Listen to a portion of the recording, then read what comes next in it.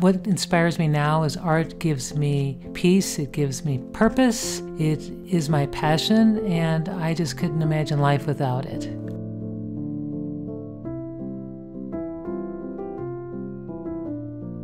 I am Karen Elaine. I'm a mixed media artist and I have a passion for paper folding. Today we're going to explore some mixed media, a little bit of origami, and it's done in a very meditative way and something very fun for you to just practice and to just kind of let loose and enjoy just making something very small and meaningful.